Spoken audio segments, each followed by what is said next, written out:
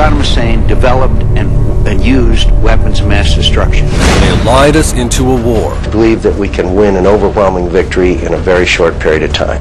They lied us into an energy crisis. McCain's chief economic advisor, among others, helped to run up gas prices. And now, deregulation was helpful to the growth of our economy. They lied us into the worst economic disaster of our time. Our economy, I think, still, the fundamentals of our economy are strong. In this dangerous world, can you really afford more lies?